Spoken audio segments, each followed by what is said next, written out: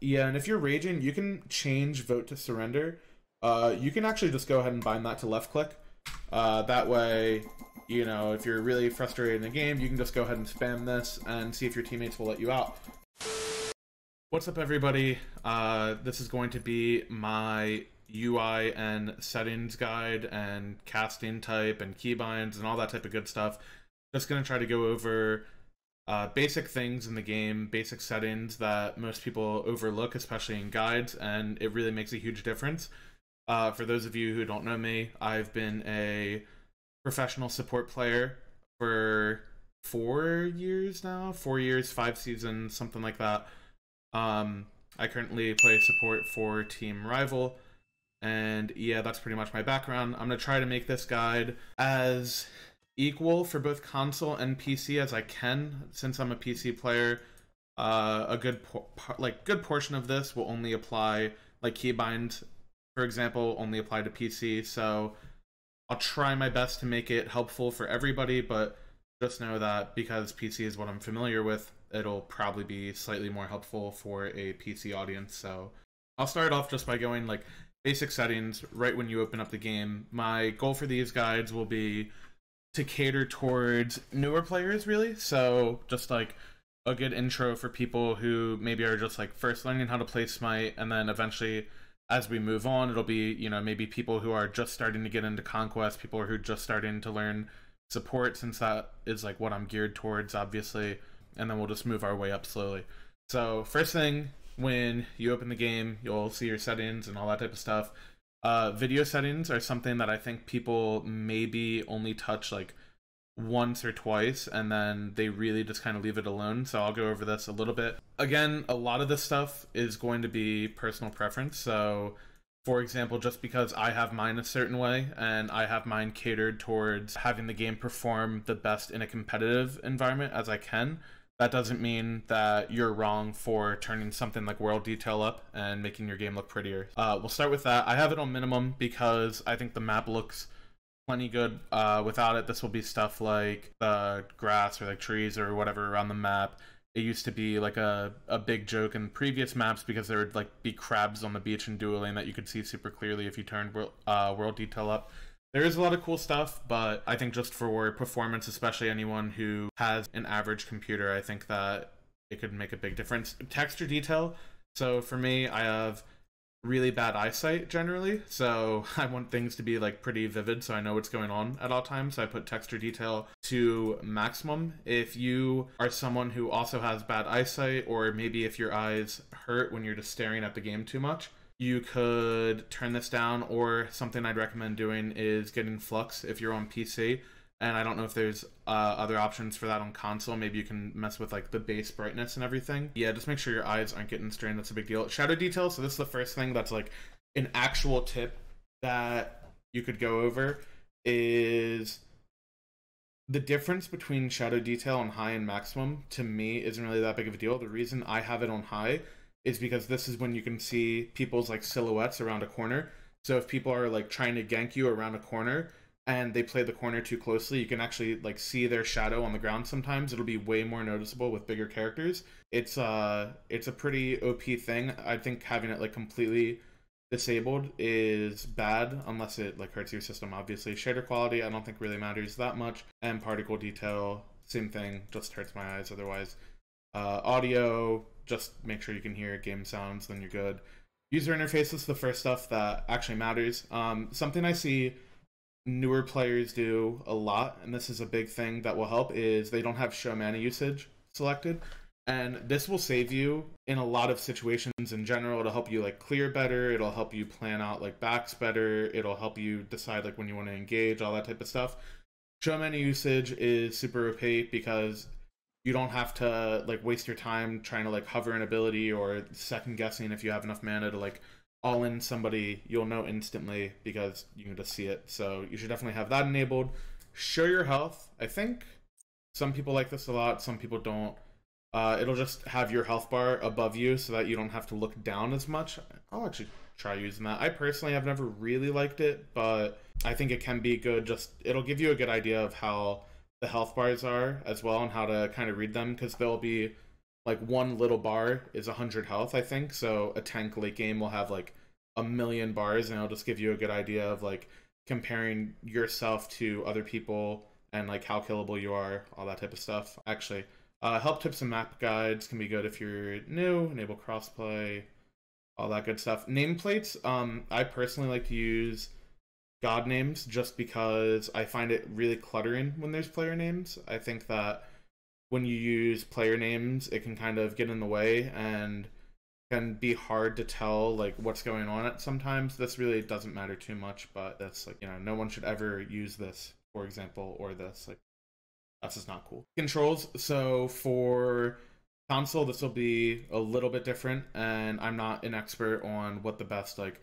sensitivity or anything like that is. Only thing I really have for your sensitivity is it's worth finding what the DPI on your mouse is, which is just like essentially, like, without getting into it too much, it's just how smoothly your mouse will move, how many dots per inch, which is what it stands for, it'll cover. So for example, I'm at 800 right now, and I'm like barely moving my wrist, and it goes like that. And if I turn this up a ton, it'll just go all over the place, and you don't want to do that. It's also better to have a lower sensitivity in game, or no, that's not what I mean. It's better to have a lower DPI and like a medium to high sensitivity than the other way around. I think that's true. I don't know. It's something like that. But yeah, just mess with that. The biggest tip with sensitivity is don't change it every other game. A lot of people will do this in FPSs. Like, if you guys have played like COD or CSGO or Halo or anything like that, the number one thing that people will do that this will always hurt them is continuously changing your sensitivity, because then you really can't get used to anything. Just give it time, try to get used to stuff. That'll help a lot. The other thing in controls that I think is really important is restricted camera pitch. I'd really recommend, if you're on PC, turning that off. I think console doesn't have the option. I could be wrong on that. I know they didn't used to, but I'd recommend turning off restricted camera pitch, especially once you're used to your sensitivity. There's kind of no need to have it enabled. Like, moving your camera super high or super low can help see Thor alt or Rad alt. There's a lot of airborne stuff happening in the game that it could help you with. It could help you see nausea alts, like just anything. Pretty much no reason to have it off. Console does have the option. Okay, good to know. So yeah, if you can get used to it and it doesn't affect your aim too much, then I'd recommend turning that off. Targeting. So this is probably the first support specific thing I have, which is your cast mode. So your default cast mode will always be set to that for your relics. You can go into your skill screen once you're in game on a character, and you can change your casting type on a specific character. So let's say my cast mode is on quick, but I prefer to play a character on normal cast. What you can do is put your cast mode on quick. That'll mean all of your relics are on quick cast, because you can't change individual relics the way you can change gods. And then you could put all of your abilities on normal or instant or whatever you want. The reason I have it like this, and the reason I think it's really good for supports, is that you have a lot of relics that are very important to have the range just available to you. So for example, Horrific, Sprint, Shell, Frenzy are all big area of effect relics, and Horrific has a different radius than Shell, which has the same radius as Sprint. And then Frenzy's bigger than all three of them. So because of that, it's really important, I think, to, if you need it, to be able to pull up that targeter. If you don't need to and somebody is right on top of you, then you just press the button, and it'll be a little bit slower than instant cast, but essentially it'll be like pretty close to the same thing. And if you ever do want to hover it to make sure you have the range like exactly on everybody, then it'll just be really nice. I find it as a support that it comes in handy a lot more than you would think. I'll go in game to show this part. Something you can do as support, especially because your character models are often so big, is you can kind of use your blink to just like body block people. So let's say there's this Odin bot right here, right? And I want to cut him off and I want to body block him and I'm chasing him. Maybe I don't have CC, but I could just blink in front of him, right? And I can just sit here and try to body block him as long as I can. And that's actually gotten me like a lot of kills in scrims or competitive games, and it's just something that it's nice to be able to do it and not to really have to worry about that type of stuff. So yeah, I would recommend trying quick cast as your default for your relics, and then messing with that if you're a support player. And then as I was saying, where's the skill screen? Here it is. And as I was saying, you can go change all of these abilities. So for example, my Kepri 2, even though my default is quick cast, I can just fire it out right away, and then you'll see my 1 and my 3 are on normal, and then my 2 and my 4 are on instant. So you can kind of change that up for however you want.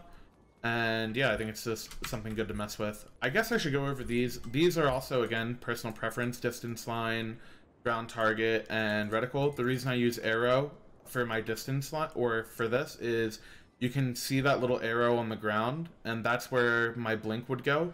That's like specifically why I have it. It also helps with some abilities, so things like Vulcan Alt that go further than most abilities, or things like Uller 3, any ability like that, I find that having this little reticle will help, especially if you have bad depth perception, like I was saying. And then this can also just be my blink targeter, so I know exactly where I would go. So yeah, just a helpful little thing with that.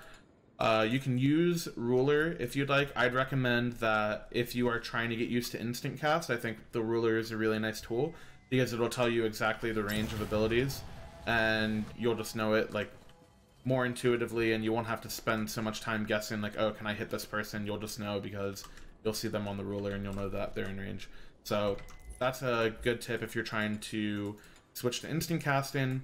And yeah, same thing with the reticle. You can use the X if you prefer, if you're an ADC player and it helps you line up your autos. Probably a good idea to try out.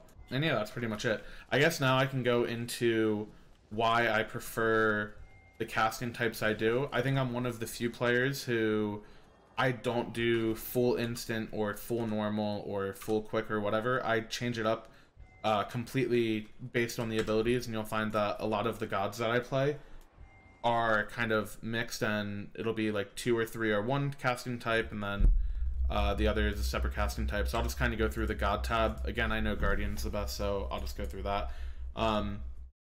So for example, there are some abilities where you don't really have to think when you fire them at all, and they're just, so for example, Terra, her 1 is pretty much the simplest ability ever. It's just a straight line dash. You just look at your 3 and you dash through it. You don't really need the targeter for this ability, so I put it on instant cast. Whereas with her 2, you might want to line up like a wall block to block off a path, or you might want to just line up your stun to be a little more accurate. So I use this on normal cast. And then, you know, same thing with the 3 in case I want to body block somebody, kind of like I was showing with the blink. And then I'm pretty sure I use the alt on instant just because it's a big circle that you can't miss. So yeah, it just depends on the ability. I think that the biggest thing that people get caught up in casting types is that even though instant is the fastest and it might like be the best for timing, it's really all about what you're comfortable with and what makes the game feel smooth to you. So, for example, if you're one of those players who you'll just spam your left click button, or I think it's right trigger on console, and you'll like auto attack the air while you're trying to fire off an ability, it might be a good idea to switch to instant cast and see how that feels, because it'll stop you from doing things like that. It'll stop you from slowing yourself down. You'll see it a lot when people are like trying to jump away or they're trying to dash away, and instead of actually using their ability, they'll like auto attack the air, slow themselves down, and then you can die because of it. So there's a lot of stuff like that. There's things like Kuzenbo 1 or Hoi 1 that I like to use on either normal or quick cast, just because when you're clearing in the jungle, it is nice to be able to line that up and make sure that you get the triple bounce on camps. Things like Geb Shield, instant cast on his 2, because again, such a big ability, you won't really need to line it up ever. It'll just, you know, you point at them and click. That's kind of about it. So yeah, I would just recommend messing with your casting types. It really depends on the characters. Some characters will interact completely differently, and some won't. You really just have to figure that out as you go. For example, Athena is like a good character where the casting type really doesn't matter that much. If you use your alt on instant cast, you still have to click the person that you want to alt to. It doesn't just insta-fire at whoever you're looking at. Same thing with her 1. If you use her 1 on instant cast, it'll still bring up, like, you'll charge the ability, and then it'll still bring up the dash targeter.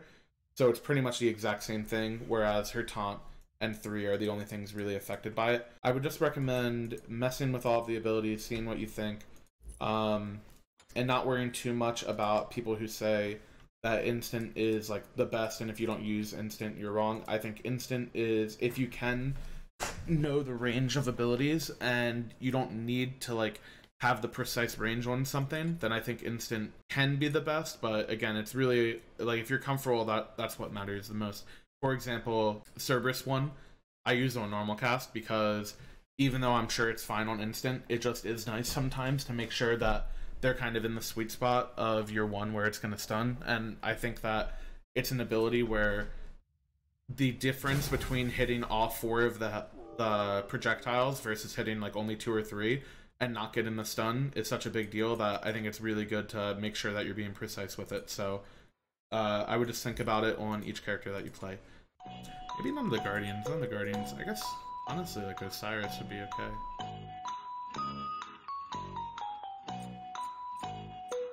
This part's gonna get cut out, obviously.